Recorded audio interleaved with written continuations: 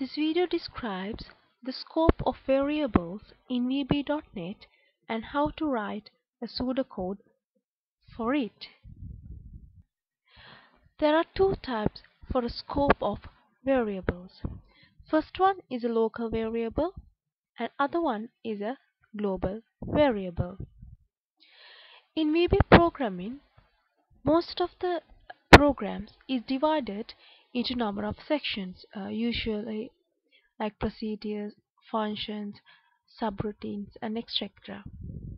So if it says local variables, those variables are declared within a section.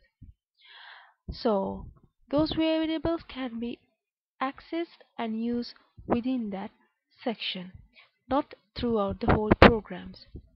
Whereas the global variables, once you declare it on top of the program, any functions, procedures or subroutine can access it since it is a global variable.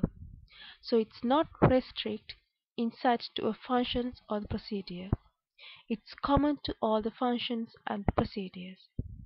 Normally when you declare a variable, you use a dim keyword in VB.NET.